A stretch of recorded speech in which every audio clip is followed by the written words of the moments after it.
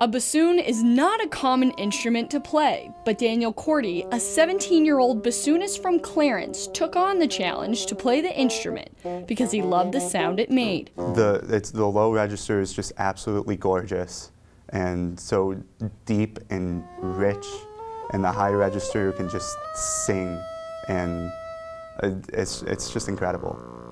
Since he was 9 years old, Cordy knew he wanted to be a musician. There is only one word to describe how playing the bassoon makes him feel. Empowering.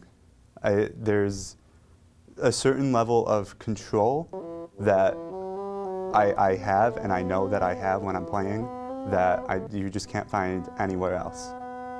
Cordy beat out hundreds of high school seniors across the country to be the principal bassoonist in a 122-member national orchestra.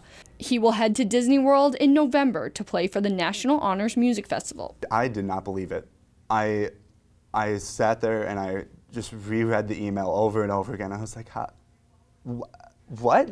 Cordy says he's most excited to be with other teens who share his passion for music. Just knowing that I'll be surrounded by people who love music just as much as I do, and they devoted their heart and souls into their instrument and their craft, and it's exciting to be around.